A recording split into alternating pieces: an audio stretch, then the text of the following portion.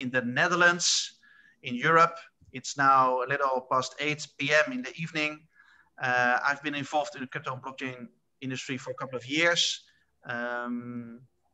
with some projects. Currently now we are getting ready because tomorrow morning, 10 a.m.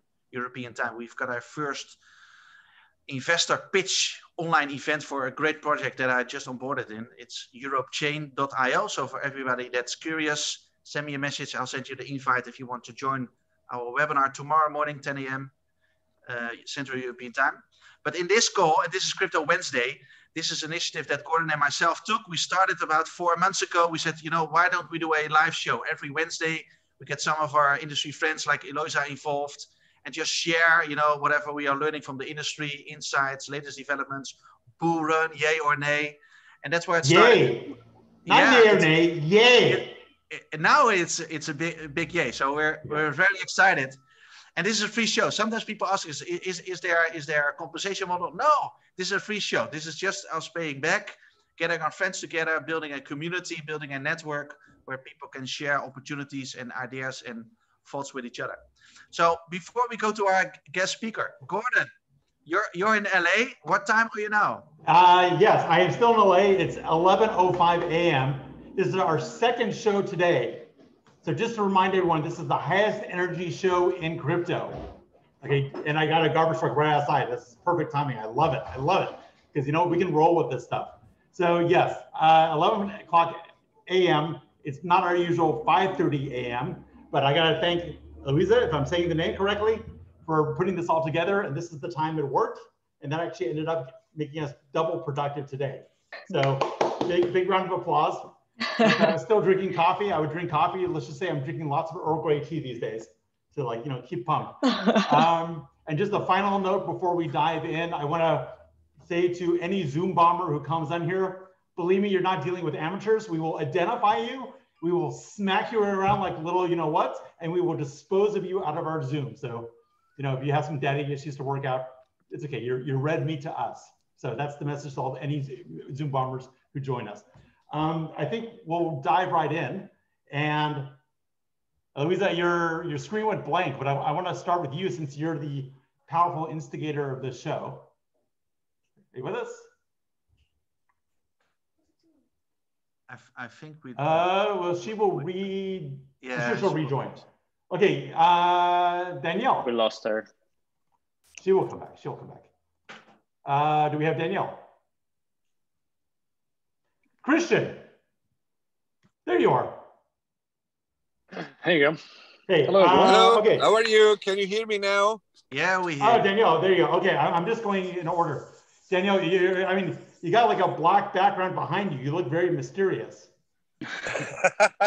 No, simply because now I am in my car. So for me, it's night now because I'm in Italy and now it's 8 p.m. here. So I was driving my car and now I parked my car to follow you. Wow, okay, I appreciate that. Okay, well, just to lay the groundwork, this is an exciting all-Italian panel, except for me. Believe it or not, I'm not Italian, nor is Sander, rumor has it. I think he's Dutch. No, just kidding. And the topic is data is the new oil, so start drilling. So we have a very interesting topic today. We're gonna go through each one of our guest speakers who are each individually awesome, and we are going to get their backstory. We are going to get, you know, I always say it's like the Wolverine movie, like we're gonna get their origin story one at a time.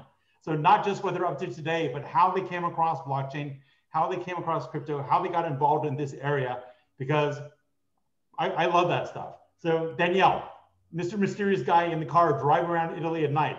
Let's start with you. Tell us about you and tell us about DT Circle. Yeah, DT Circle. But start with you. I want to know the man. So DT Circle is the project that I'm building now from Italy, and I'm honest with you. First of all, I'm very happy to stay here with you because you have to imagine that now in Italy we are really under difficult time to understand all these new technologies. So imagine that I'm starting with a business based on blockchain and big data from Italy, that is not so simple. What is DT Circle? DT Circle is an ecosystem based on big data.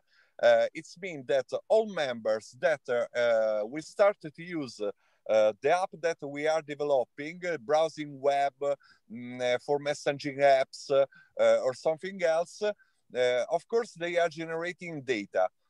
Now, thanks to DT Circle, they can start to receive the value of the data they are generating during browsing online, and the value is recognized by a cryptocurrency directly in their wallet. So, what I mean, now, of course, you too, you are browsing web in this time too, thanks to Zoom or Google or Facebook or what you want.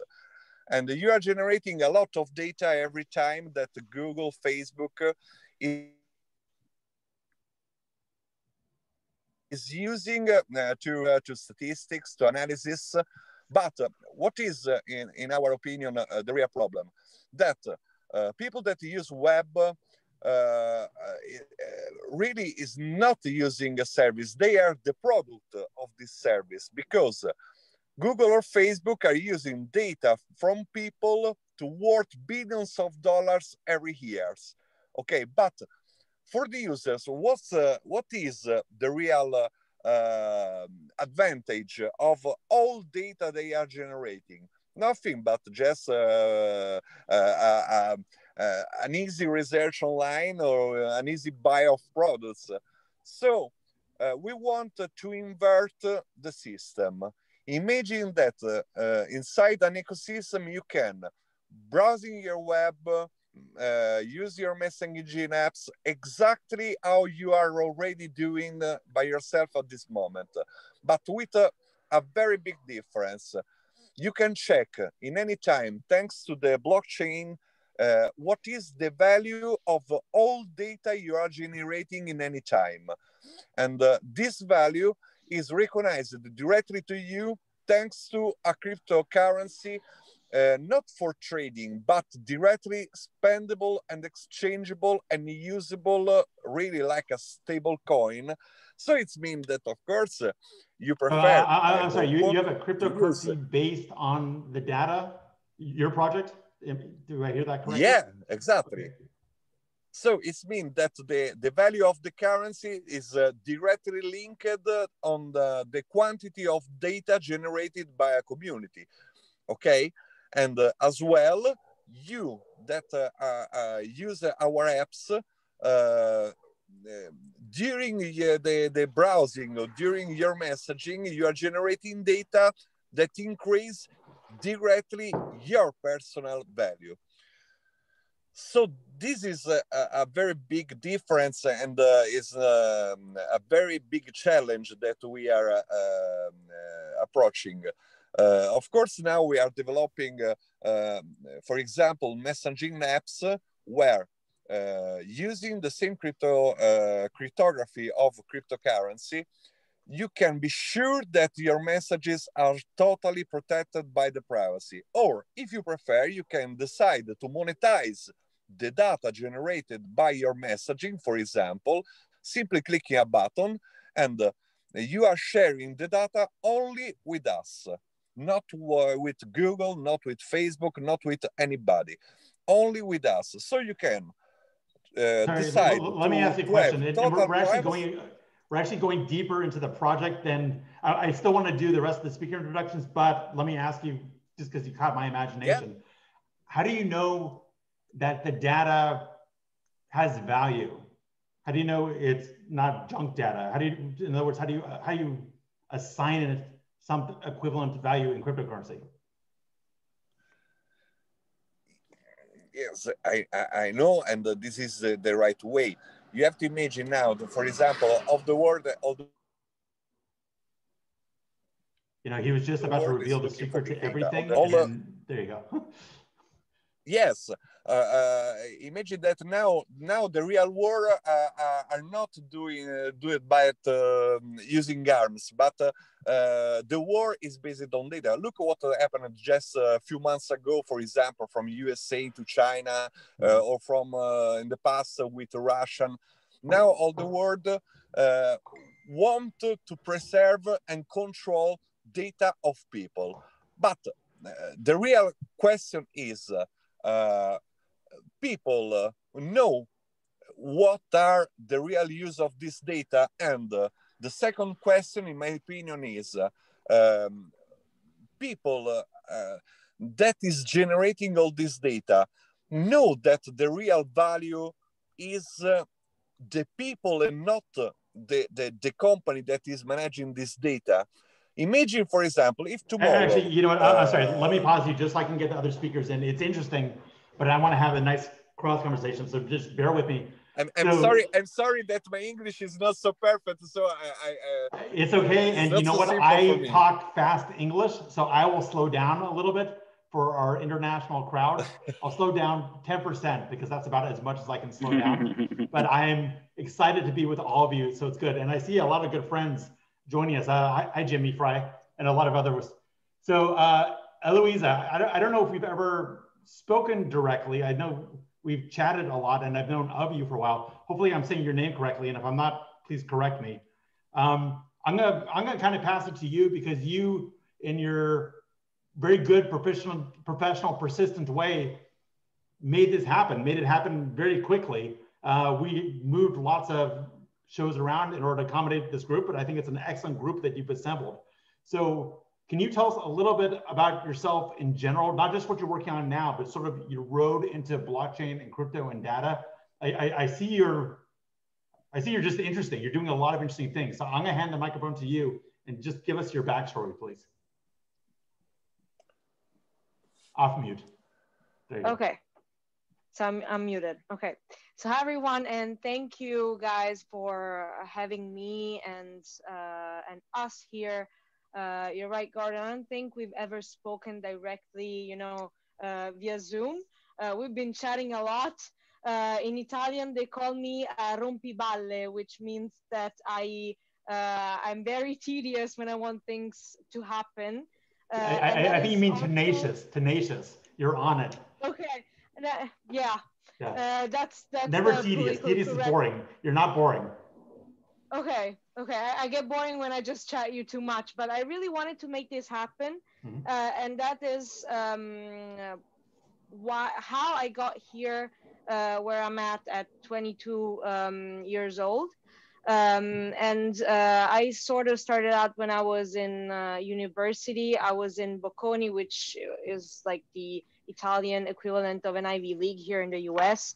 And I was doing an economics and management bachelor degree, and just, you know, found myself a lot on the books, reading. And I somehow then got into startup hackathons and found out about a whole world that was in parallel going on with my studies, which were focused on finance, but not on fintech yet.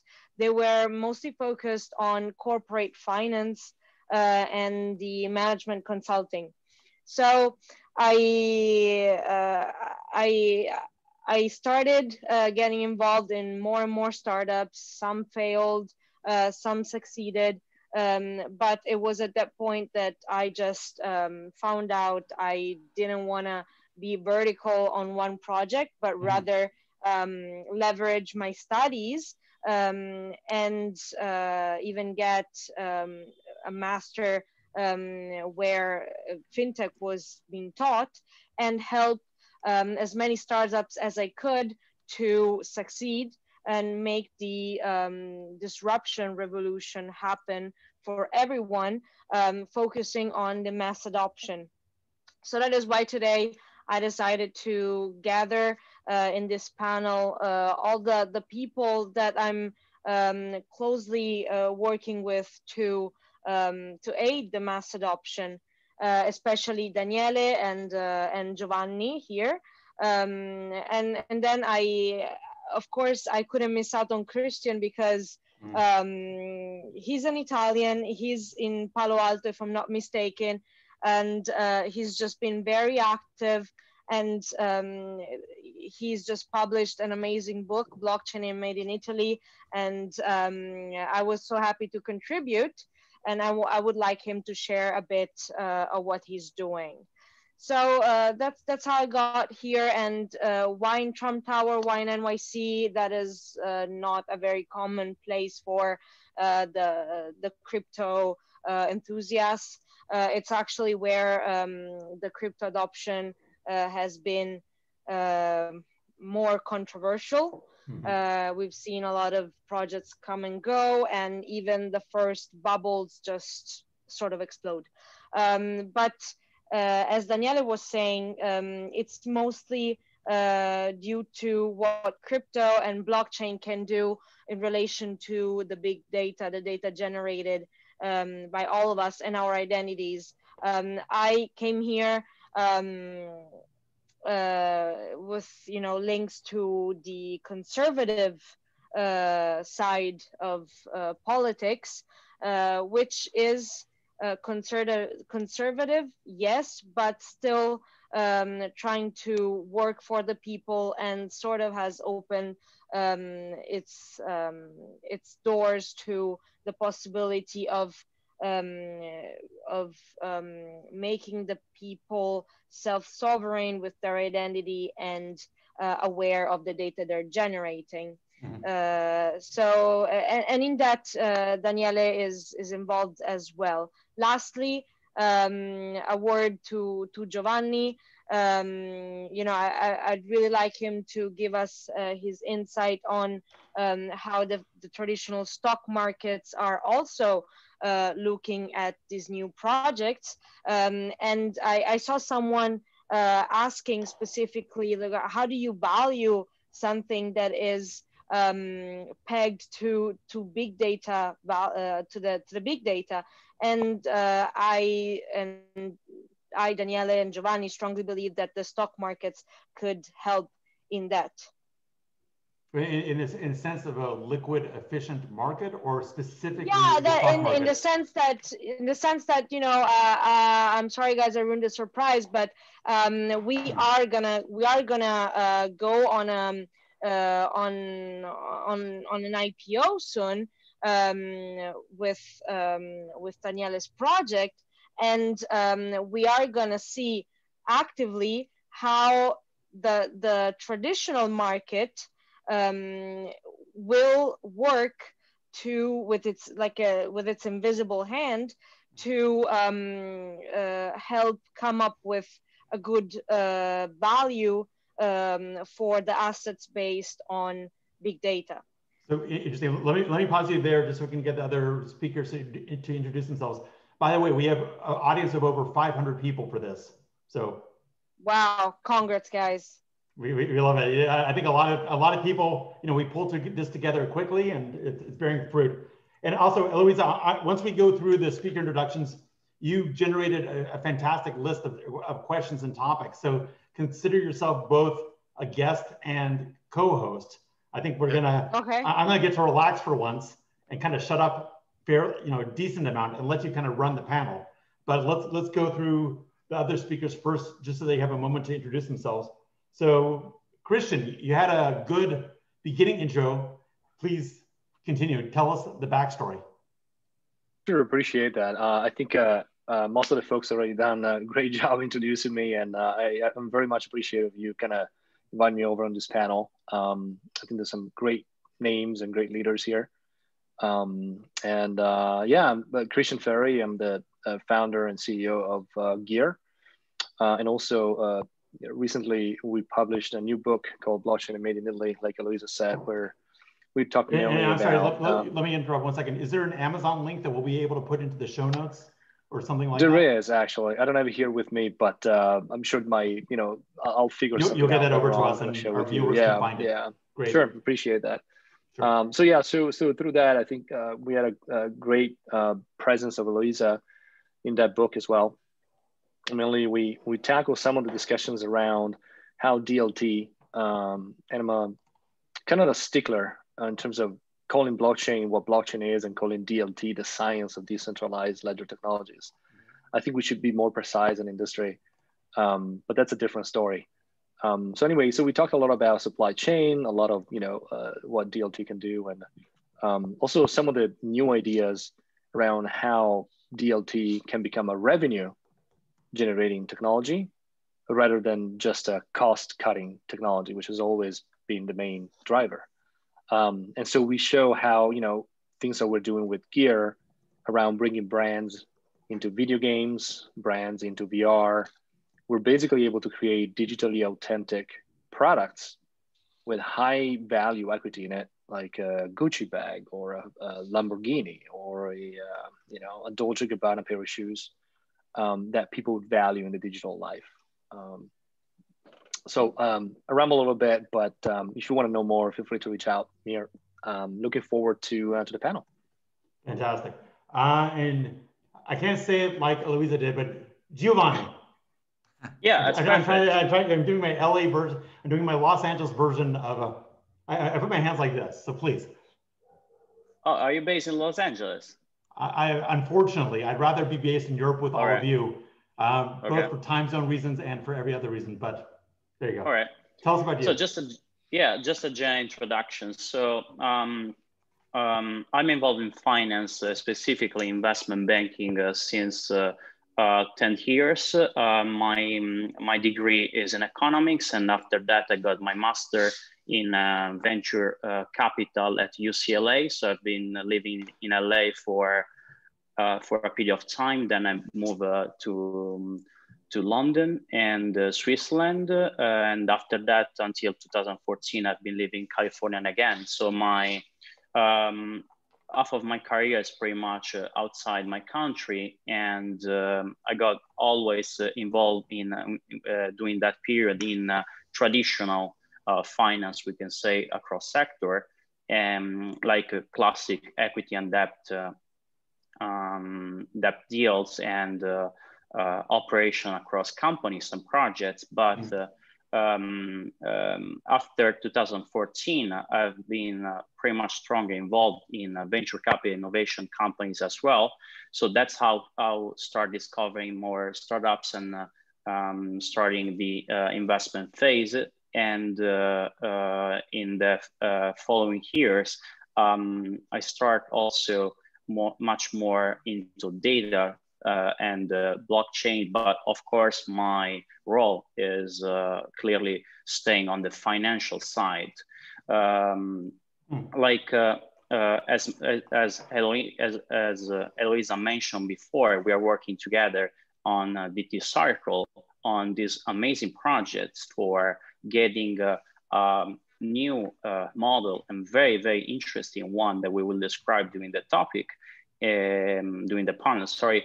And with the vision to align all the process for an IPO of the company, because this is the right moment, we think. Fantastic, very interesting.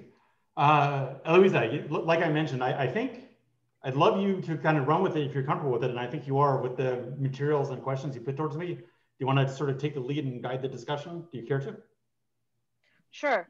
Go ahead. So I would like to, I don't know if Daniele is still driving. Daniele, you here? Yeah, I am. Okay. So I sort of wanted to go back to the DT Circle project, and you've already given us a great deep introduction into it. And I heard you mention many times the people, of course, and the community, which seem to be the focus of your project, together with their big data, while blockchain only seems to be, as it should be, the means for the transparency and for the value flow. But how do you think that the people will actually be convinced to jump on this new DT Circle ecosystem? How do you communicate with the people about the big data? Do you do it through education? But listen, first of all, I think that now is the right moment to convince people. I tell you why, because What I see in Italy, of course, but I think in all the world, now people is tired because people is starting to understand that they are used by a lot of company online that are stealing data anytime without to give them a revenue for this. So of course is simple for us to explain people that looking at the future where big data as usually mentioned, like for example the new petroleum, but I think that is very wrong affirmation because petroleum is an ended reserve. But you anytime online you are generating new big data, so I think that really the big data are more and more than the new petroleum. And as well, in the meantime, people is starting really to understand that they have a value. What we are doing is to explain, and it's not so simple, that of course blockchain is not just cryptocurrencies. Blockchain may be a system where people can check and verify in a clear way a lot of things, including, in our case, the data that they are generating. So imagine what happens when people look in a blockchain system, how is important the value of data that they are generating any minutes with the smartphone in the hand or with their PC online. Try to imagine what will happen when people look the value and receive a part of this value in a crypto wallet. Try to imagine what people can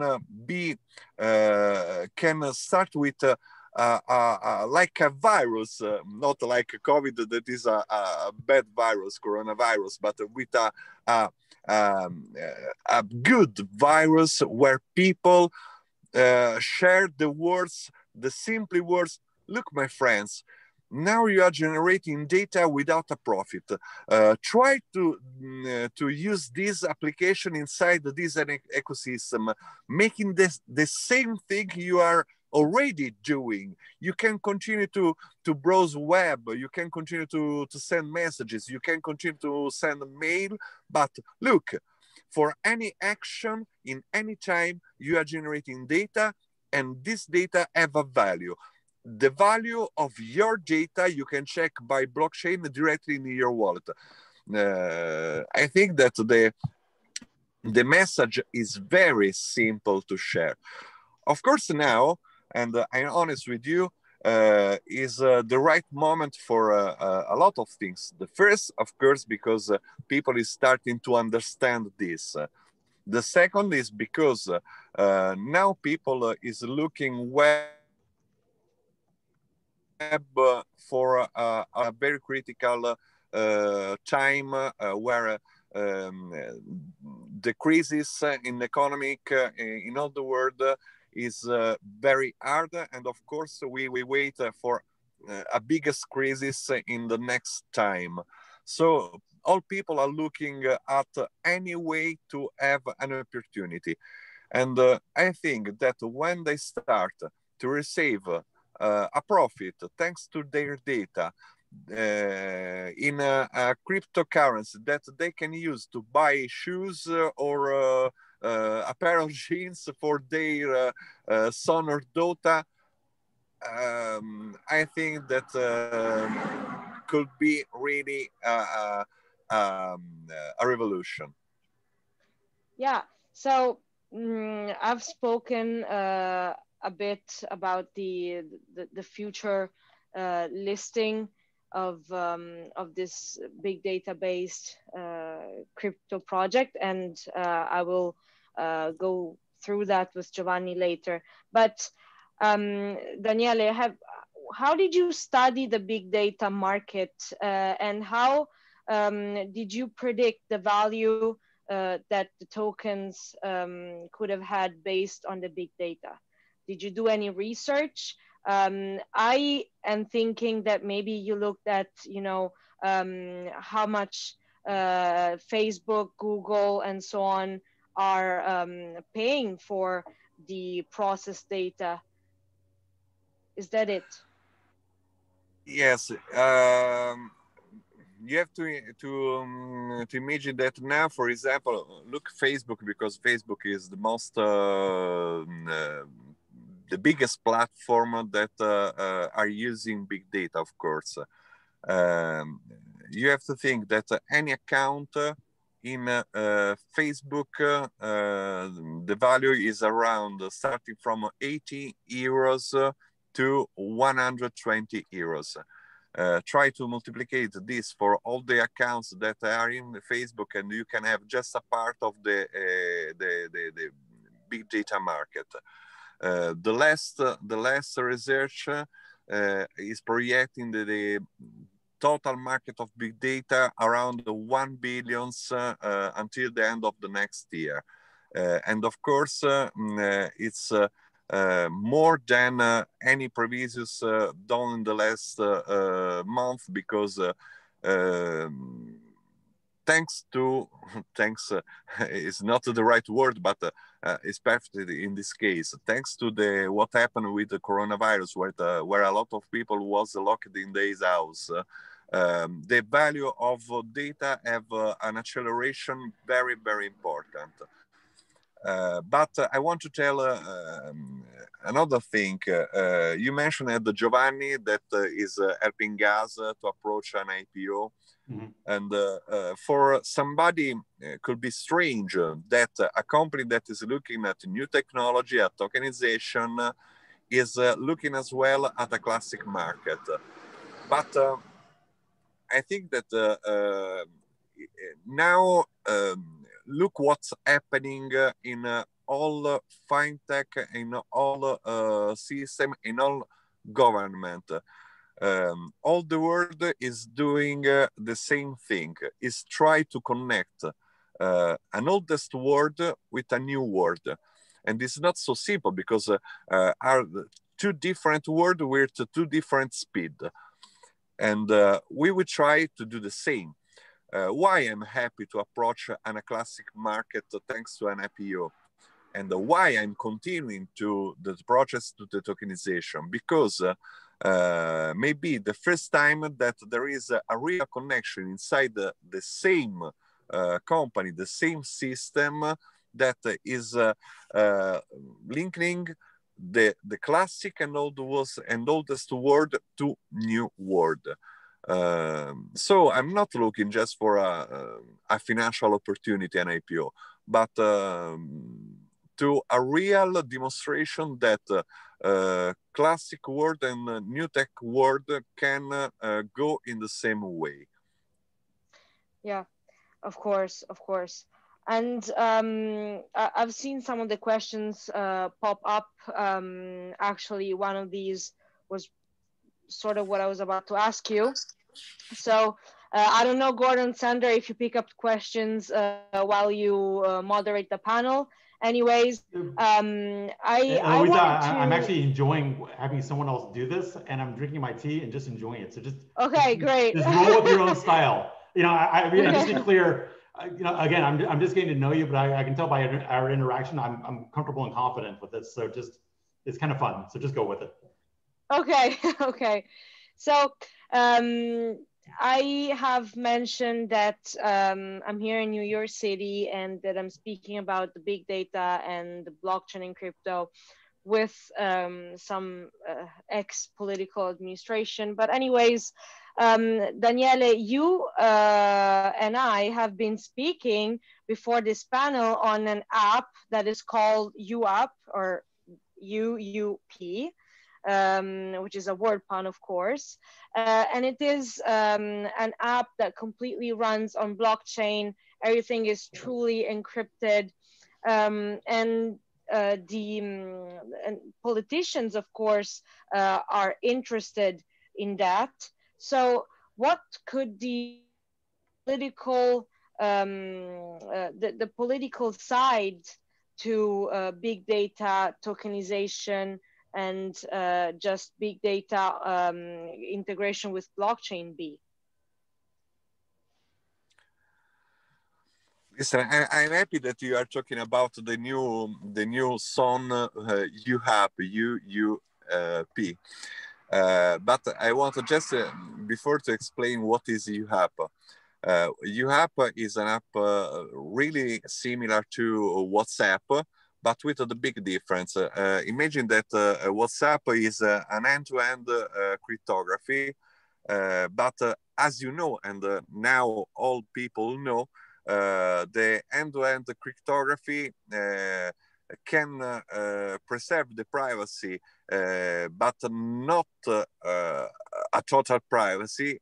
And this is the reason why Facebook is using parts of WhatsApp messages to receive big data from people. What I mean, that people is using messaging thinking that their privacy is totally protected, but it's not so true. So what we done, if you agree with me that at this time, the Bitcoin cryptography is the most cryptography in the world. And if you agree with me that the Bitcoin cryptography is very strong, otherwise it means that we are discussing about the possibility that an hacker or a joking guy can access to the cryptography of Bitcoin, and I don't think so. Imagine to use the same cryptography inside a messaging apps. It means that we can show to people that really their messages are protected by a very strong cryptography, because we are using the cryptography, the same cryptography of Bitcoin, to protect privacy and inside the messages. Of course, government are looking at this app, but the answer is simple, because government need an aside to have the to manage and to have the protection of the data of people. Look what's happened a few months ago. All fight for, because it's now very important that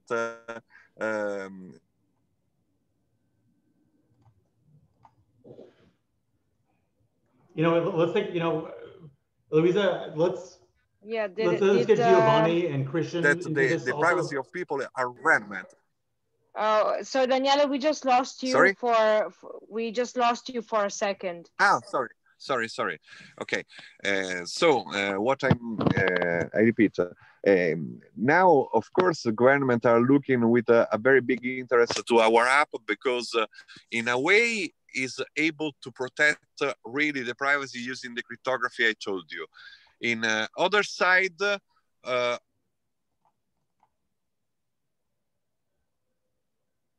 course, it can be used in industries, but in another side, if people start to use this app in a state, the government could be sure that all data generated by the people are not shared or diffused in other parts of the world. Look what was the fighting for TikTok example. Yeah, of course. So let me pause you here and get back to Christian. And I wanted to ask him, since he's been for a long time in the US, working from Palo Alto, what does he see in this new opportunity of actually using blockchain to value more our big data? Yeah, good question.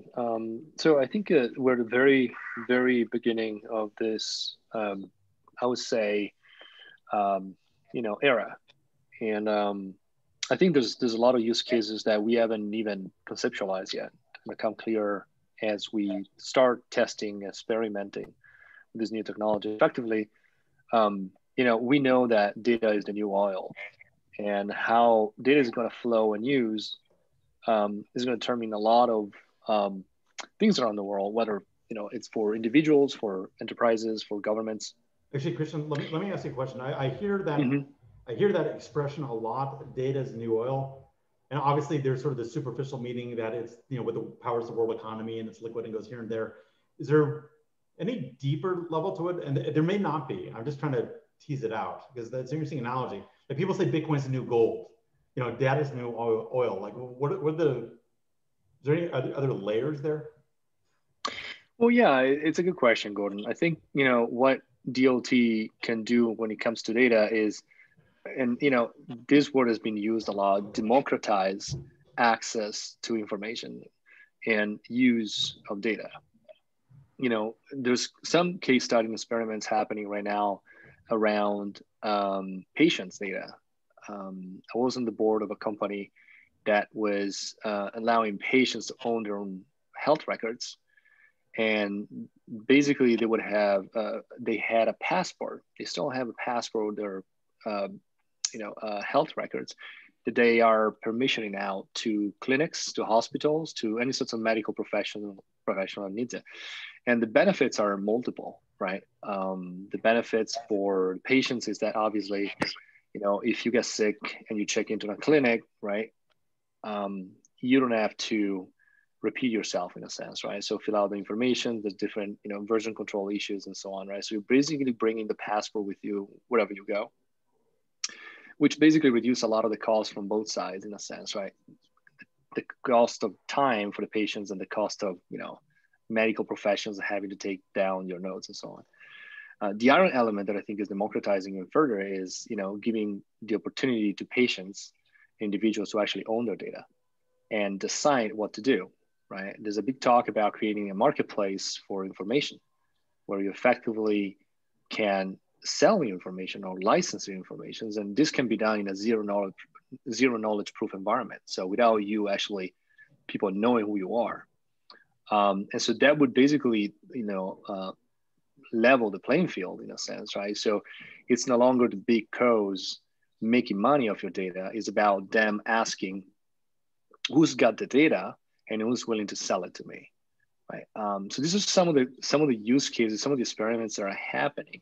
But as I was saying at the beginning of this conversation, Gordon, I said, I think what you're making me realize is the uniqueness of oil is there's a global spot market for it, and regardless of where it originated, it has value somewhere, and it's standardized. And what you're saying is evoking in me the ideas that data, in some ways, when it's properly packaged and properly sort of managed in what you're talking about, acquires those commodity-like characteristics. Yeah. Yeah, correct. I mean, it's two things, right? It's access to data. Mm-hmm. Obviously, if you think about, there's a lot of silent system around the world that there's a lot of data. Think about the city council or the land department of a country, right? Or of a city. All their system and their servers are silent. If you want to access siloed or silent? Siloed. So they're like self-contained. Okay. They're not connected. So if you want to, for example, pull up an information about a parcel in Santa Clara County, you have to go down to the city and use their terminal to do that, right? So that's not accessible. So one of the things that DLT can do is find a way to share that information in a secure way, right? The other element to it is also having information that is actually realistic and true, like true informations, right? And it's a gray area when it comes to it, because obviously we know that blockchain does not verify the information. Blockchain is merely a ledger. So we have a saying in the business that we say crap in, crap out. If you put crap in, you're going to record crap, right? So that's why it's very important to have oracles, right? And that's why, Chainlink and a lot of other companies are working hard around that. But having a place where the information can be considered true by most people, that's value added to the information, to the data, right? So if you think about, there's a lot of use cases around where you need to have information that it's true, that it's real, that it's being authenticated in a sense. And again, as I was saying, Gordon, we're scraping the surface. Like, we don't know what we don't know, right? It's a new technology. We know there's a lot of use cases that could be applied to it. It's just, I think it's too early to tell. And a lot of this thing will come out with experiments, like it happened for the internet, for the cell phone, for the computer. So interesting. Yeah, and also something else I wanted to ask you, Christian, is an ecosystem is made up, of so many actors, and especially when data of the people is involved. There are a lot of very interested actors, from public administrations to just the private entities.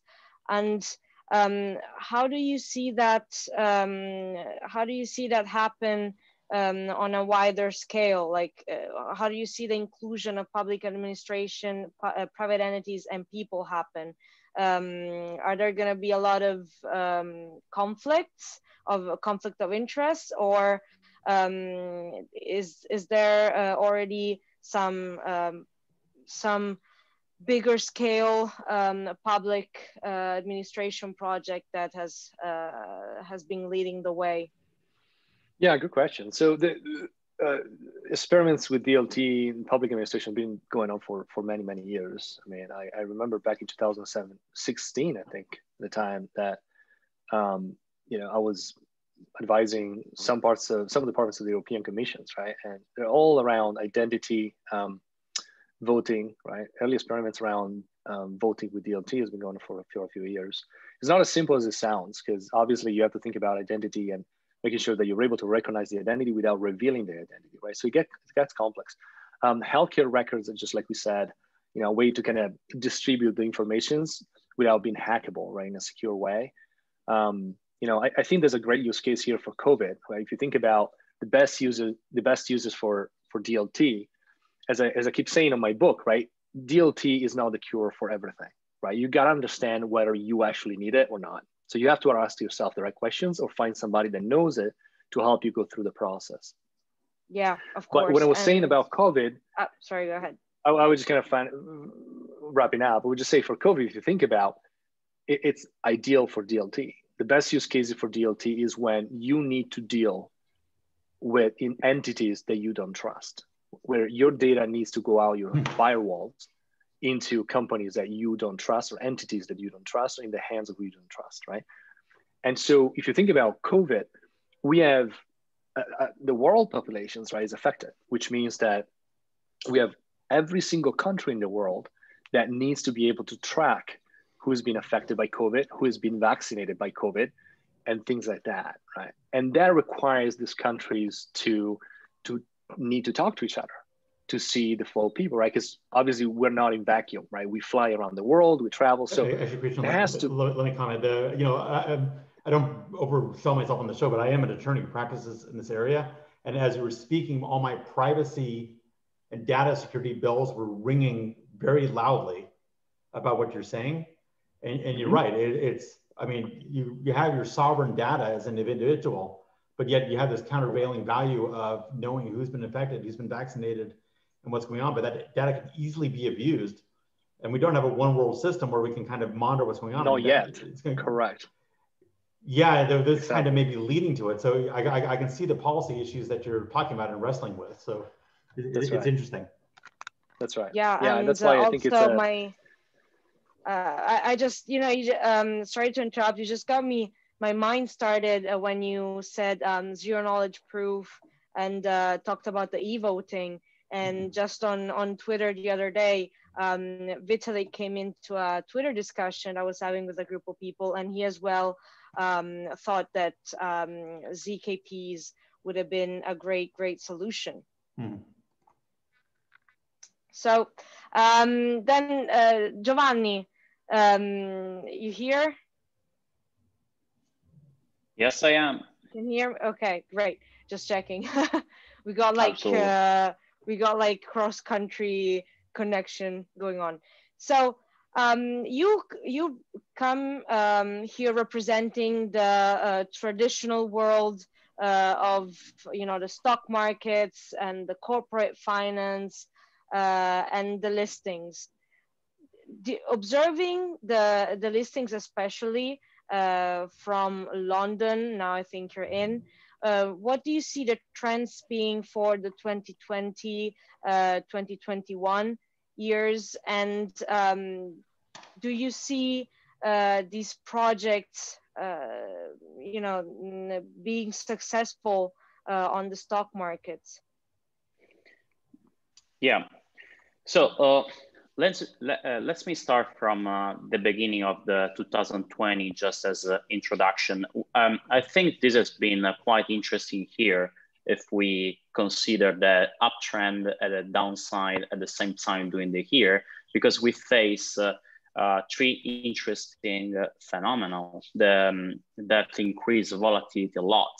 Clearly, we face with a pandemic, the pandemic with the shutdown of the global economy, and which caused also a global equity market collapse, but not in every country, as we will see later on.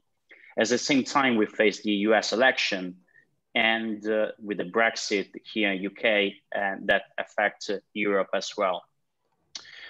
So on the pandemic side, we saw an interesting fact starting in the US, where we saw the US bond yields just getting down below the 1%. And this affect the major equity markets that trade at more expensive valuations in terms, of course, of price to earning ratios. The fact is that with the pandemic, so many important policies from the government has been put in place, and the question now on the bond side is to understand how quickly the government will try to repay those debts with the measure that they put in place with the pandemic lockdown. Clearly, every country has different policies and different recovery. The US are, for historic reason, quite faster. And on the equity side, we saw an impressive outperformance of the US stocks versus the non-US stocks. For example, if we saw that the Nasdaq this year just overperformed 25%, while the FTSE 100 here in UK got a downside of over 10%. So that's pretty impressive if you just compare the equity. But what's the main reason of this? The main reason I mean, we can find just looking at the composition of the US market, where the US market is so overweight of technology and healthcare stocks. And this clearly affect the growth of the index and the major index.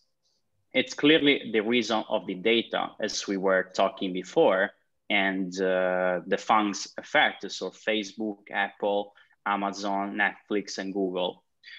We saw, in fact, during this phase that these stocks, including of course Microsoft, just composed 25% of the market capitalization of the SP 500s. So that's why with just these 5 stocks that continue to grow, even if so many companies are or collapsing or getting a downside, the index still remain high. That's why we are trading on the high price of the index in last few days. We are just making new high day by day. That's why. And technology stocks, based on this analysis, essentially got 2 main factors from the lockdown. The first one is that clearly with the decline of the government bonds, the investors, because so many investors were typically investing in bonds, but there's a challenge where the investors were typically looking at more technology stocks like long duration, because they were expecting to grow earnings just long term, not in short terms. But with that decline, they made essentially the present value of this future earning more valuable now. And of course, because the second factor is that the lockdown just creating the fact and the reality that the consumers went online for purchase.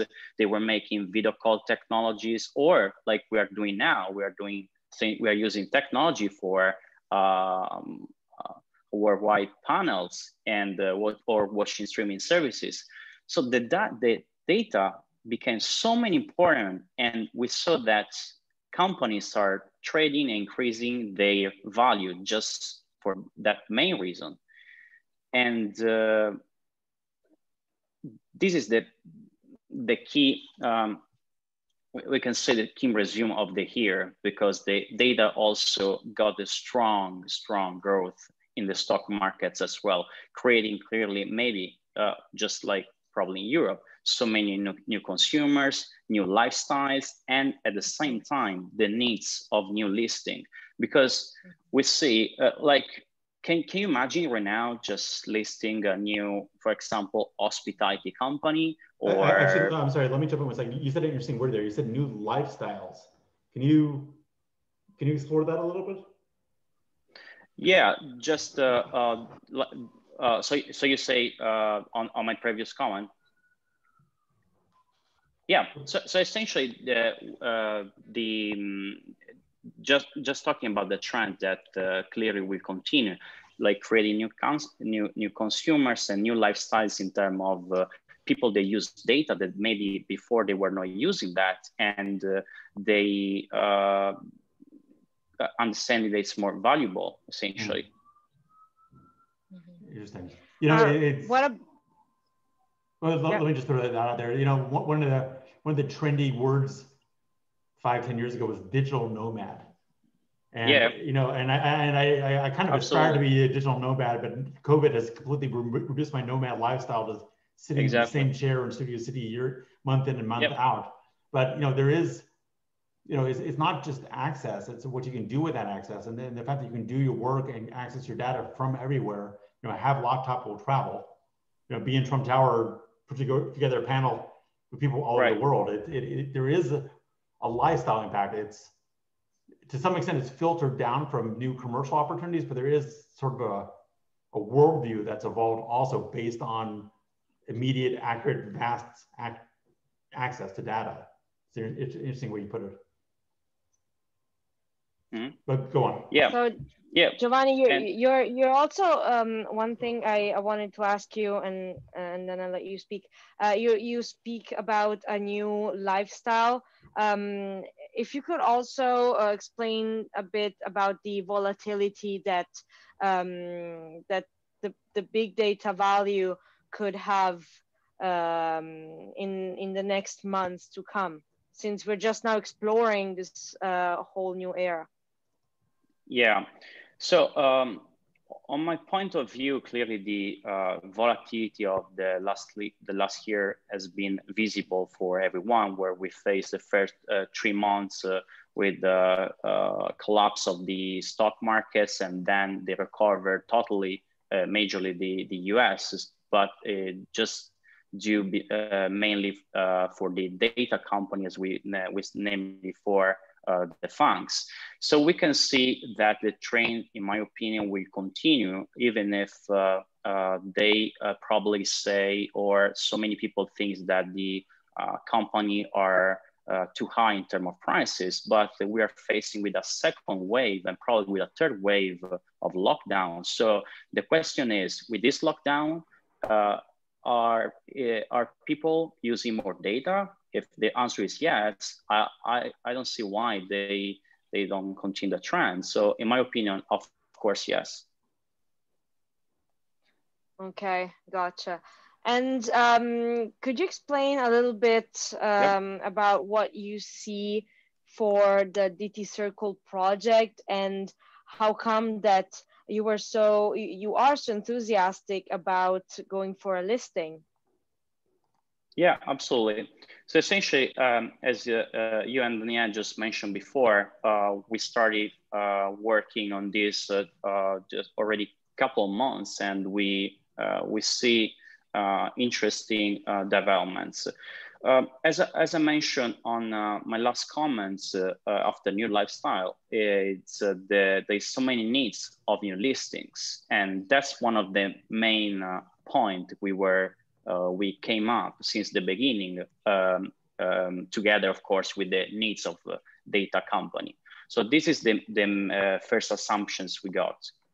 DT Circle is at the same time, it just, in my opinion, just an amazing business in the right time.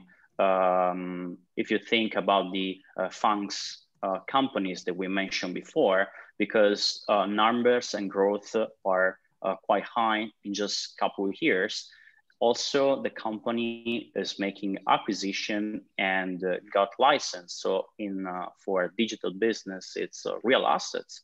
And that's pretty important as already a global structure and different presence. But in my opinion, as impressive vision and a great management that Daniele is just aligning the organization in the right way. So we started, of course, just reviewing all the requirements and making all our feasibility, and the company is just making a great steps, and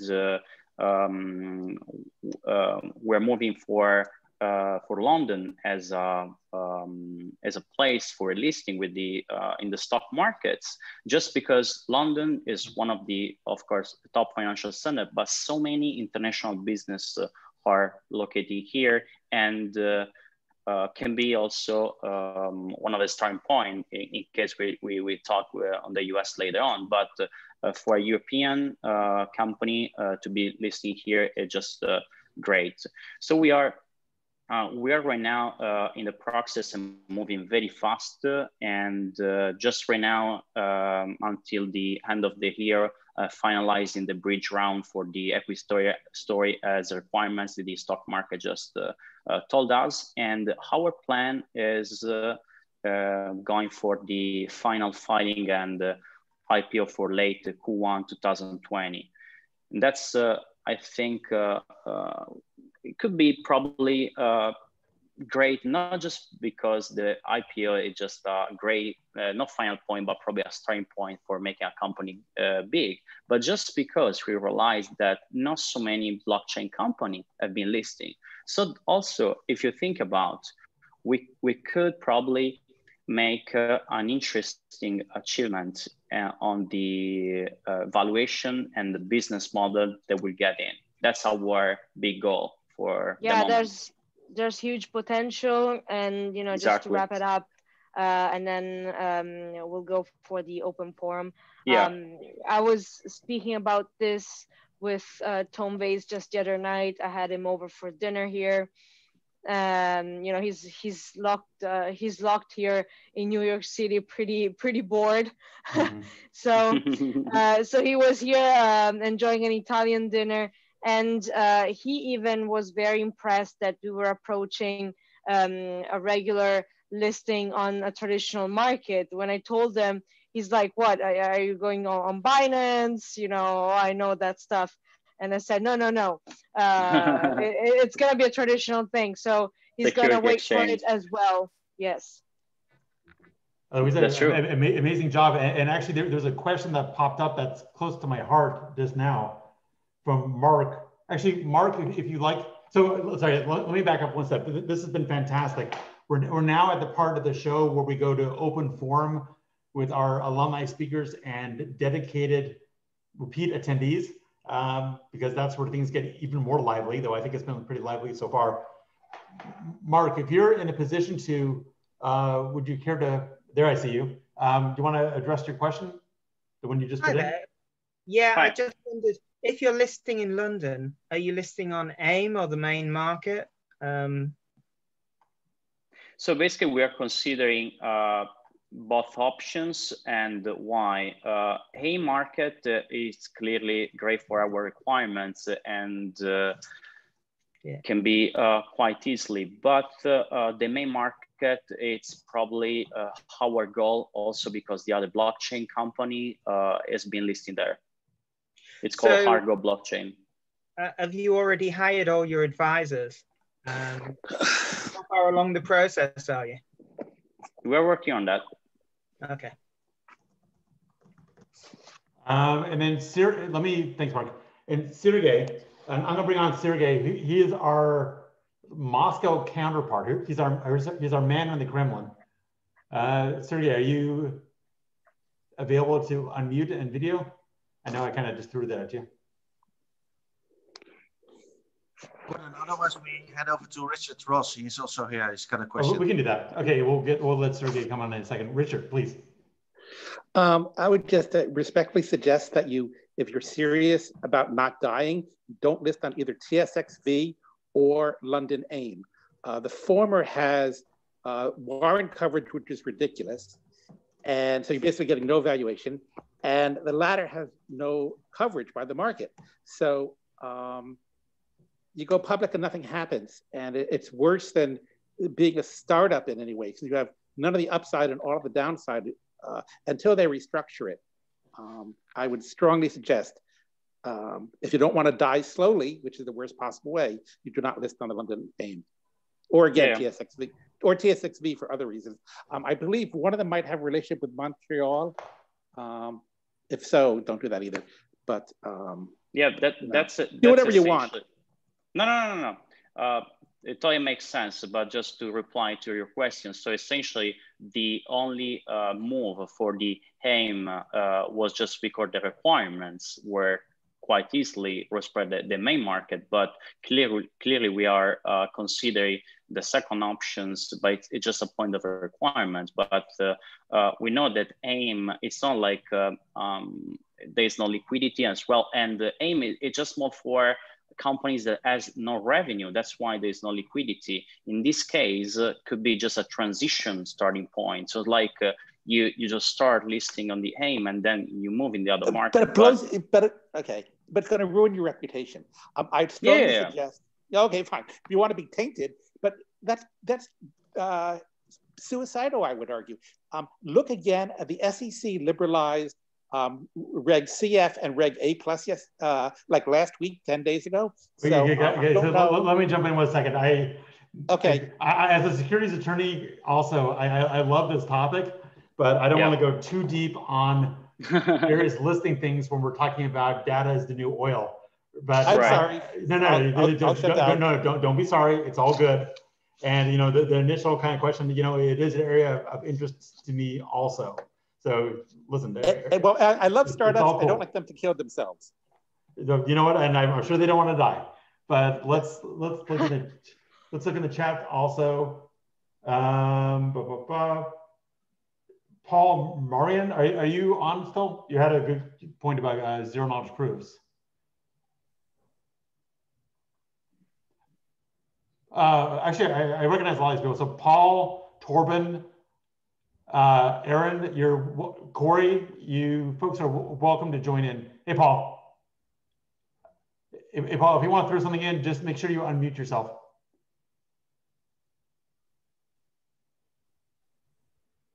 We see you, but we can't hear you. Hey, Corey. Corey, my friend. Yeah, there we go. It's like we're getting the band back together. I love it. Okay, Paul. Just do me a favor before you start. Yeah, my question. Introduce yourself for a second. Say who you are and what your interests are. Yeah, go ahead. My name is Paul Marin, and I run a consulting. 1 second. Maybe kill the video because I think you're awkward. Medium bandwidth. But go ahead.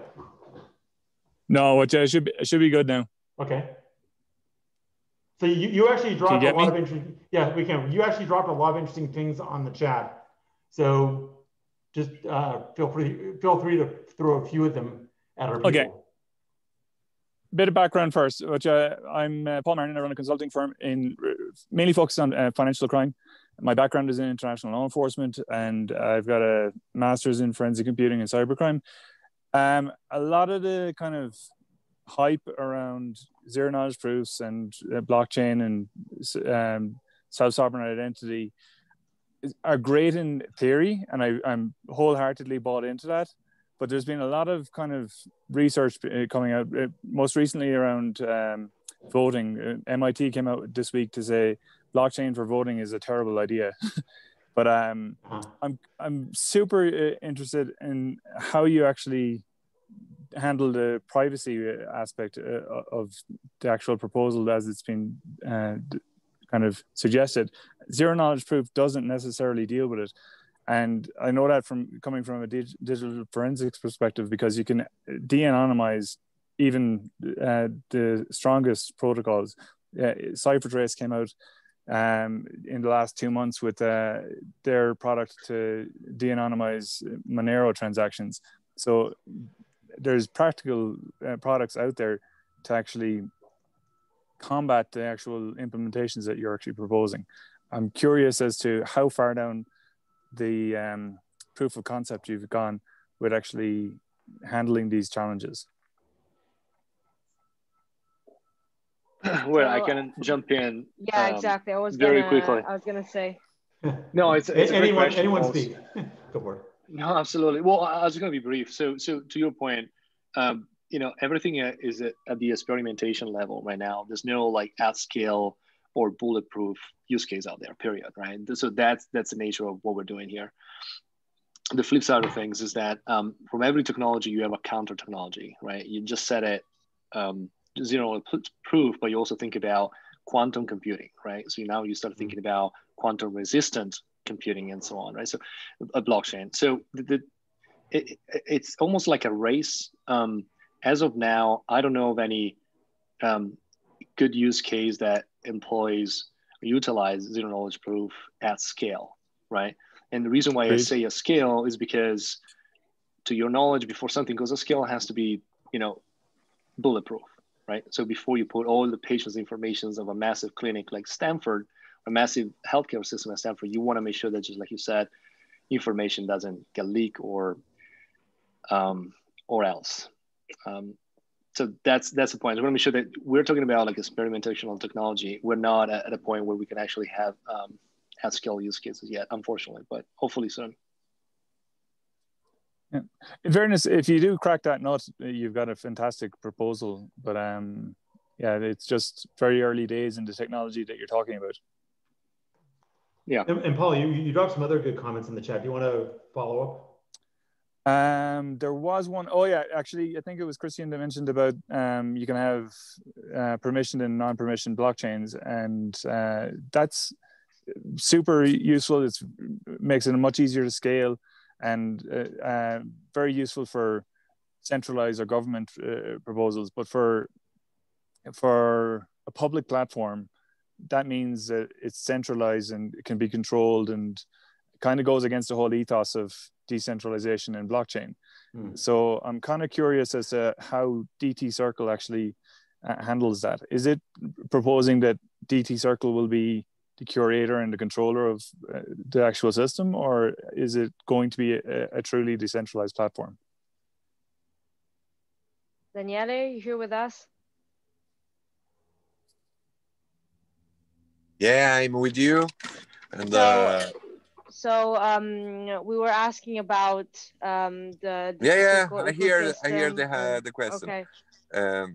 Of course, imagine that now our blockchain is based on a quorum. A quorum is, as you know,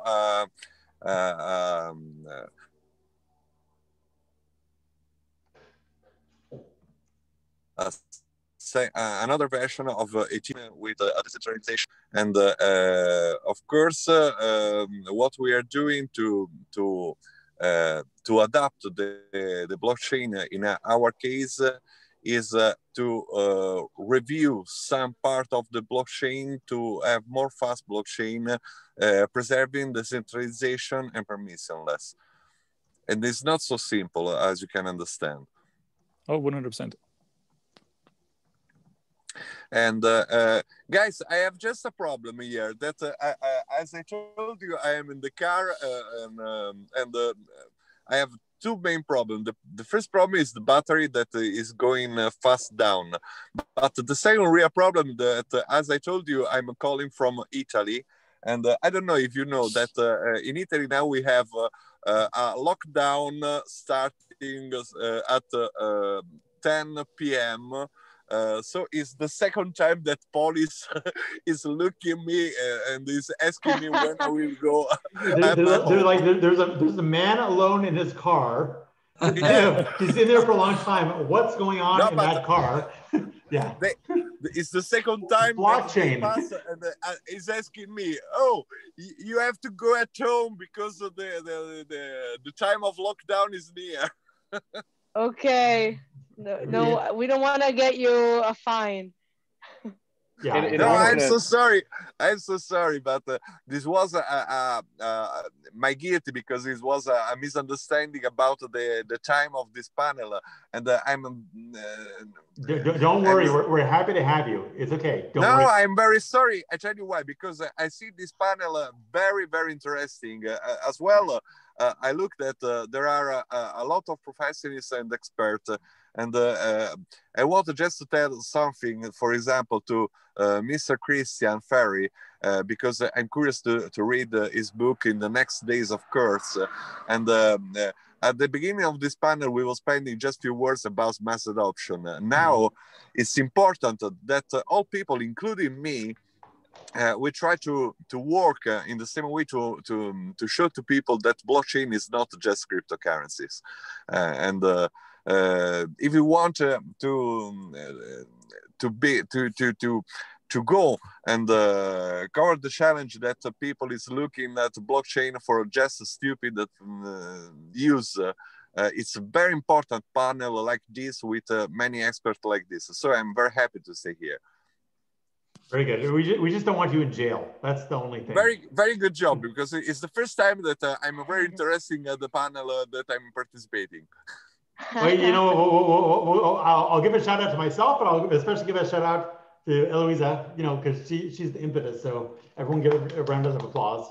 Thank you guys. Very so Daniele, just before you go, I think your audio froze for a little bit while you were explaining the blockchain ecosystem, and someone is asking, was it proof of work or proof of stake that you said? This is a very good question, because now is a big fighting in the blockchain world, looking at proof of work or proof of stake. I'm honest with you, we would like to go at proof of stake process, because I believe it's in our use it's more simple, and we don't need a lot of energy of computing for do it. Yeah. So we are looking for a proof of stake. Okay. But and I know that there are. There are a lot of people that for them they believe just in proof of work.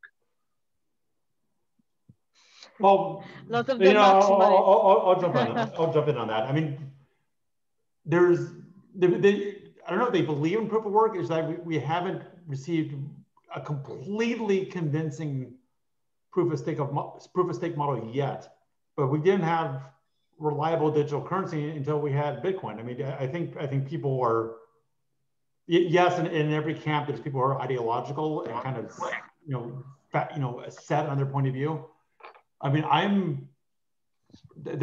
for myself, I mean, at the moment, I think proof of work is the most reliable so long as it's properly distributed. But I'm seeing what, for example, Casper is doing and some other blockchains. Ethereum 2.0 looks promising. I think we're getting there.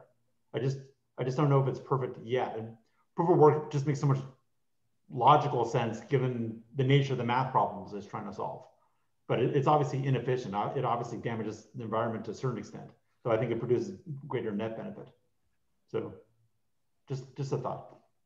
I think we're gonna head towards wrapping this up. If there's any questions. Gordon, I think there was one of our friends from Germany, Torben. Oh, Torben, yeah, okay. There's a question. And Torben is a frequent guest, so Torben, go ahead. And I'm sorry. So good to see you twice in one day. I promise to come also for this session. Thank you. Please go ahead. Thank you.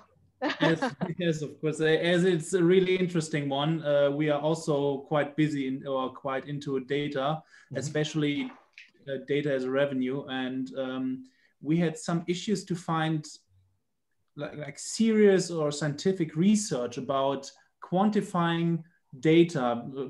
We heard the 80 to 120 range from Facebook, and there's other research about quantifying the Facebook data, like around 200 USD or something. Mm-hmm. But I never saw like a real scientific paper or something to nail it down, to tell, okay, it's 1 gigabyte of data in, I don't know, in infrastructure data is worth 1,000 euros or something. Do you have anything? Yeah, but you have to understand that, in my opinion, it's not so simple. I'll tell you why. Because the value of data is based not just on quantity, as you can understand, but is dependent on the quantity and quality of data. So it's impossible to say 1 gigabyte of data, the value is X USD, depending on quality of data. And the quality is the real important measure of data for any users in the world. Yeah, Torben, I just want to kind of jump in a little quick. I think it's the value of data lies in the eyes of the beholder. So you know, if you think about the value of Pfizer to get patients' data about, let's say, clinical trials on COVID vaccines is one thing, right? But the same data might not be worth anything to a construction company based out of Germany. I don't know, right? And so, it's a good question that you posed. I don't think we're going to come down to kind of a price sheet of data. I think it's going to be more of a fluid solution, more like a marketplace where you're going to have supply and demand, and you're going to have people that are going to value a lot of the data that you have and a lot of people that wouldn't care about it. Does that make sense? To be honest, we are in the real estate sector and trying to make this kind of marketplace. But I was asking, like, you guys, if you have something where we can challenge the whole idea, because we have the same opinion that it's pretty fluid, it's difficult to measure, and you somehow make an artificial demand and supply kind of metrics. And also we are also building in an AI behind it that we can like connect everything properly. So I was just asking to I honestly haven't seen it. Yeah, there's been a lot of people talking about it. I haven't seen effectively like one go-to for it. I think though that the massive opportunity here is user data, and the reason why that is because we already use ourselves to kind of give out our data for Facebook, eBay, every time that we sign up to any sorts of kind of platform, right? And you know they're saying that if you're not the customer, you're the product. Mm-hmm. And so the understanding that we have that concept already instilled in ourselves, right? It's actually much easier for us to segue into a marketplace. We can actually start charging people for our data. And there's a lot of marketing research company out there that are willing to kind of pay for that data, especially after all the shenanigans happening with the GDPR and all the lawsuits and things like that. People nowadays want to be kosher every time they talk about data, right? It's become this kind of, all of a sudden data becomes very important, right? And very, very touchy, to be honest. So it has to be handled properly and paid, and cannot be just stolen, if you will, for use of commercial purposes. But I do think there's a massive opportunity that has not been exploited yet. And I think obviously DLT can come in terms of kind of distributing the data, but also validating some of the data. And real estate use case is also a great example of that. So yeah, I think we'll see as the time goes on. Interesting. Great to hear that it's supporting our idea. Hey, that must feel good. I'd be remiss, Sergey, I was trying to lead to you before, but your screen was blank. I just want to give you a chance to say hello, and if you have any questions for the panelists, feel free. This is our man in Moscow, and take a moment just to talk about your show and your channel, which is very successful, and you've been nice enough to have us on a few times, but just come on in. Guys, I don't have a question, but I have, I don't know, it's just recommendations or treating the data what we have is our own, yes, for sure. But to be frank, I do not think that our data do not gonna be treated as something valuable in money. It should be treated as valuable thing. Yes, for you, for persons around, for my spouse, for my children, for around the globe, but it don't be converted in money. It don't be somehow speculated everywhere. Because for example, when Facebook use my data and sell, they are not selling, for example, my name, my surname, my age or something else. They're using information about me to person which may be interested in use my data somewhere. Is the reason why we are going somehow be concerned about it and trying to make it valuable or trying to make profitable for us. But I think in this way, it's not very close to humanity. It's something out there. That's why my personal view, we have much more.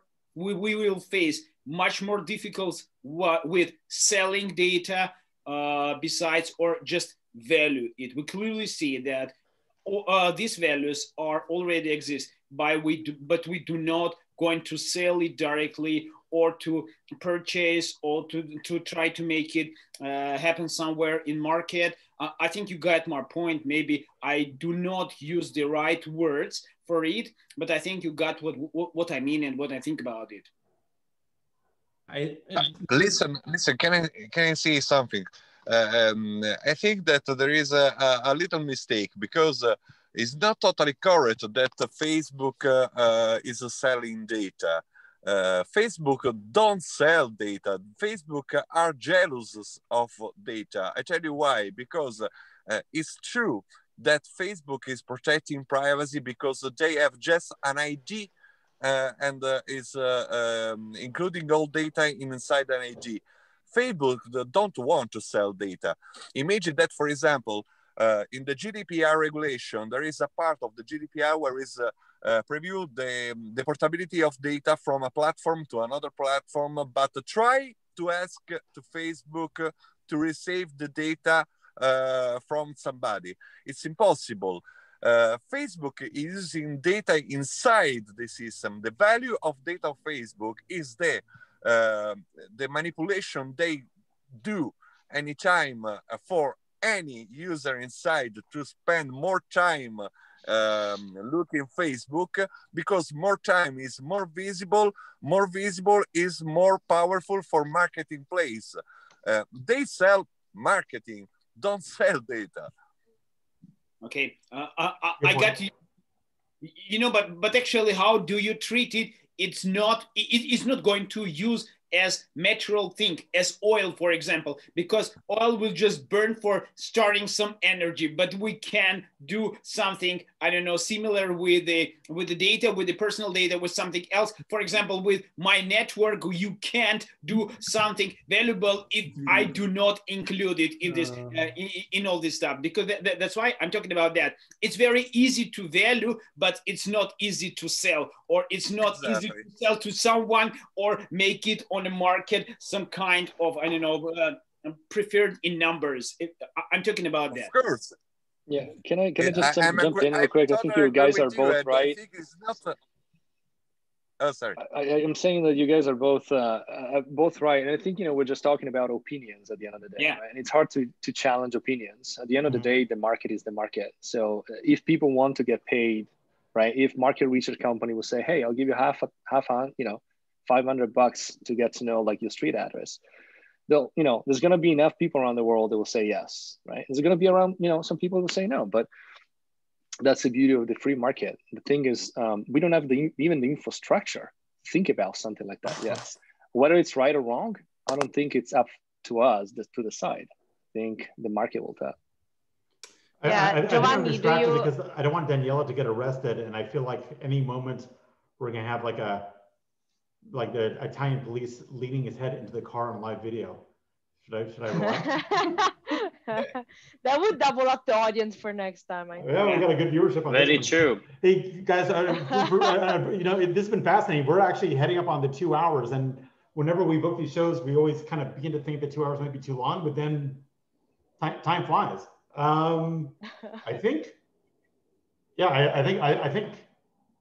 No, I'm sorry. You know what? I'm actually slightly off. There was one other question. I think, was it Mark? Did you want to throw something in there? You're talking to me? Oh, Marco, you're there. Okay, you know, hey, you know, Marco, I did. I've just been listening. I'm loving all this.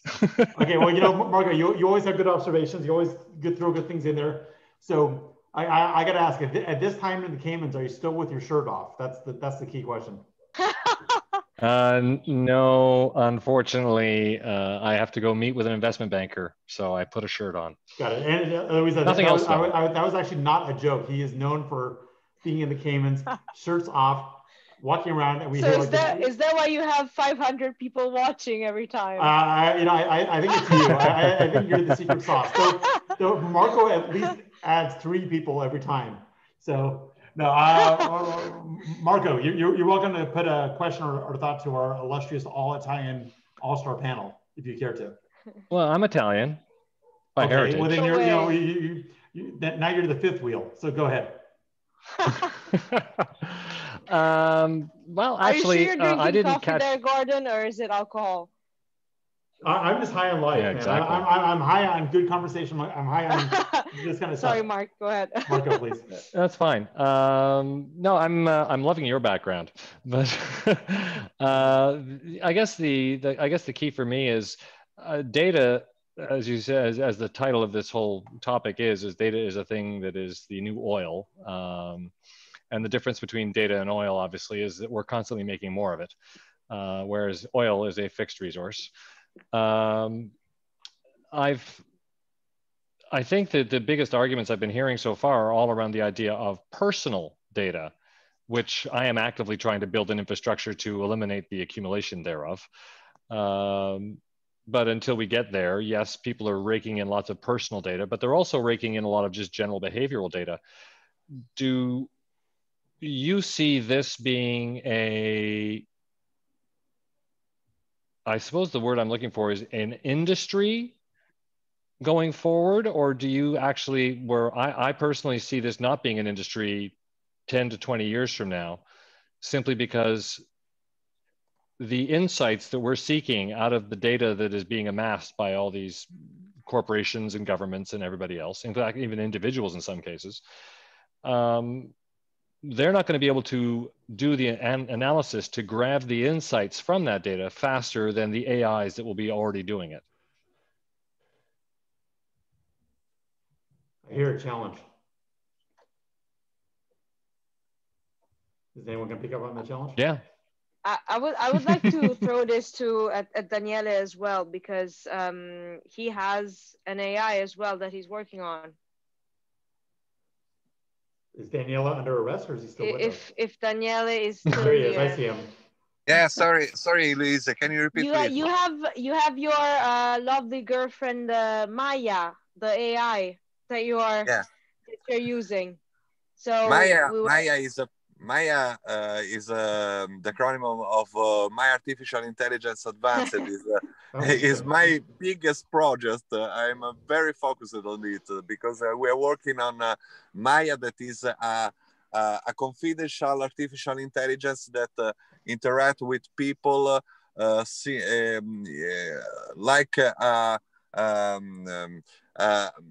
like a Siri, but more confidential than Siri. And of course, we keep on losing the if you try to write in confidential way, you can have a lot of data in any time. Of course, a girlfriend too. Why not? So we were asking about the market for this big data when Marco was saying there's going to be AIs extracting the data, working the data, and managing the data. What do you think? But as I mentioned a few minutes ago during the comment of, I don't remember the name, sorry. I'm agreed that it's not so simple to have a value, an exact value, and a market of data. But what the company are doing is not to manage data to sell, but to manage data for the service that you can give directly to the community. I see, for example, in some comments online that somebody is asking if in DT Circle we are working on a platform like, for example, Facebook. No, of course, it was one of the first approach that we have, but we don't need, because I prefer to go in a browser extension that capture data and recognize data to user, and not to try to fight with Facebook. It's impossible. Facebook is the biggest social network. I'm not so stupid to fight with Facebook. I want to be in the middle. If I am in the middle and I intercept a part of the data that people are generating, I'm already win, because I have the same data that I have Facebook with a different way. And the different use, of course, because it's very important, because, sorry, it's very important that we don't understand what I already told a few minutes ago. Facebook, the real value of Facebook is not that they are selling data. They are using data to their community. It's a totally different thing. I don't think that is important for me, Facebook. Imagine how many billions of dollars spend this company to their artificial intelligence, Google or Facebook. It's stupid if they use investment to artificial intelligence to have data ready to sell to someone else. No, it's not the right way. They are generating data, and they are using data to have more service to promote inside the same system directly to the same users that are generating data. This is the way. The difference that we have in our ecosystem is just that, of course, when we sell services based on this data, a part of the profit is recognized to the same people that is generating data. This is the difference. But it's impossible, and I agree with my colleague on this panel, that if you think to receive data and sell data is not so simple, is not right the way to have a value, because it's impossible. There are a lot of particular things that you have to consider to have a value of data, including what somebody is writing in the chat, and this is right. Calculating, mining, it's a lot of part that you have to consider in the value data. So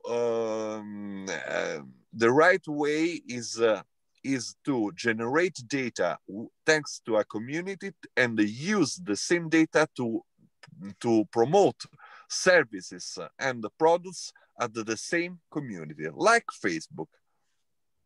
You know, guys, I don't know, Eloisa, tell me if I was clear, because for my English, I don't know if it's clear what I'm saying. It's an international crowd. It's okay. Sergey, go ahead, please. Yeah. Guys, you know, in my humble opinion, I think that for us is so insulting that all that corporation do not share their money with us, because because somehow we are being engaged in all this process, but we don't have a profit. They have, but we do not have our own profit from all this stuff. That's why we are so concerned about this. Wow, how it can be valued, who's interested in. I think it's the reason why we are here and talking so much about personal data. I know selling, sharing, telling, or speaking about it. That's why we're concerned. We're just looking for a little bit more money for our looks like personal data, because it do not appears before this, I don't know, before this digital world. In real world, no one of us get interested, really, no one. Wow, it's unbelievable. Sergey, let me jump in. I mean, I have my own problems with Facebook, mainly because they canceled my main account, and for the past year, I've been on my backup account. So believe me, I don't like them. But also, let's kind of face reality. You and I specifically, okay, you and I specifically have leveraged social media to build up our followings, our, for me, my law practice, for you, you've got this great show. I mean, and you're live streaming multiple venues, and you're not paying Facebook to do that. Okay, and you would not necessarily be able to connect with all these people and build your audience, build your viewership, unless there was this free social utility out there. So just because we're not getting paid, that doesn't mean we're not receiving value. Gordon, I have to add for this. I do not even pay for spreading my information or spreading my speech from the stage, from the real stage, from the real life. I'm going to the huge conferences from I don't know, thousands of people, and I'm spreading my information for free because users want to hear that, and it's not concerned to the Facebook, to the YouTube. I'm making them very interesting content. That's why they are looking for that. Okay, well, pardon me for using a bad expression in English, but the reason many of those butts are in many of those seats to hear your free message is because of social media. Not all. Okay, but a decent chunk. So I'm not saying that we're receiving appropriate value. Okay, but there's a reason we're using Facebook and not MySpace. There's a reason people use Twitter, even though Twitter's highly censored at this point, so it's annoying. It's they are utilities. There's a monopoly aspect to them, but we're getting paid in value. We're getting paid in utility. We're just not getting a check with some money on it. So I'm not saying it's the only way to do things. Yes, you can go stand on the street corner in London and give speeches to crowds and you'll get the message out. But these things are the modern printing presses, and they give each one of us a printing press in a way. Right? So it's like everything else. I think there's a pro and a con. It's just, they've made something that's very enticing in terms of its immediacy and its dopamine, to keep us all in one place. And I'll also add, I think for better for worse, we're living in this world of natural monopolies. So that, there's a natural monopoly for a social utility like Facebook. There's a natural monopoly for YouTube. I don't know if there's necessarily a natural monopoly for Twitter. It's kind of a weird little thing, but it's, I guess the bottom line is, I think we're already capturing the value, or a lot of the value that arises from the use of our personal data, because we're not paying for this, we're not paying for their servers, and it's a Faustian bargain. It's not all good and it's not all bad. So and again, I'm not a big Facebook fan because they really mess with my life. Yes, that's why it's so difficult and so complicated to understand how really in money or in profit it's worth. That's why it's just a value, and that's it. For me, it's enough. I don't know how it treats from another side, but for me, it's really enough. That's why I do not go be jumping in that space. I'm sorry, maybe I do not explain something in much more understandable way. Sorry for that, but I think all of you got it, what I mean. Fair enough. Sorry, guys. Great questions. I unfortunately got to jump. I have a conference call coming up. But yeah, I mean, it's been a pleasure here. If there's any questions, I'm happy to follow up. Eloisa can share my contact information. And actually, so everyone knows, I'm going to get everyone's contact information, and I'm going to put it on the show notes of the show on YouTube and on Facebook and everywhere. So the contact information will be visible for all to see. And we got up to 500 viewers of this show, which is amazing. And we're going to post this, like I said, post this online. And the long tail, I'm sure will build up to hundreds of millions. So this show is going to be more popular than PewDiePie. I can feel it. Thanks, Gordon. Sure. Thanks, Eloisa. Thanks, everyone, for getting. Thank you, Christian, for being here. Bye-bye. Bye. Eloisa, was there anything else you wanted to cover, or do you? I think we covered. What's your feeling? I think we covered every aspect. I just really wanted to wrap this conversation up with some last words from Giovanni. because in the end, you know, we've been discussing a lot about the value of data, and then we've come to the conclusion that it has to be market based, and the one that can really give us an insight here is Giovanni. Even though you know, we're gonna have to see how this goes. But Giovanni, what do you think that? How do you think that the market will help in setting the value more or less precisely? And what do you think are the drivers of this value? Also think about the traditional market that you know well. Sorry, Eloisa. Giovanni is a friend of mine, so we understand that.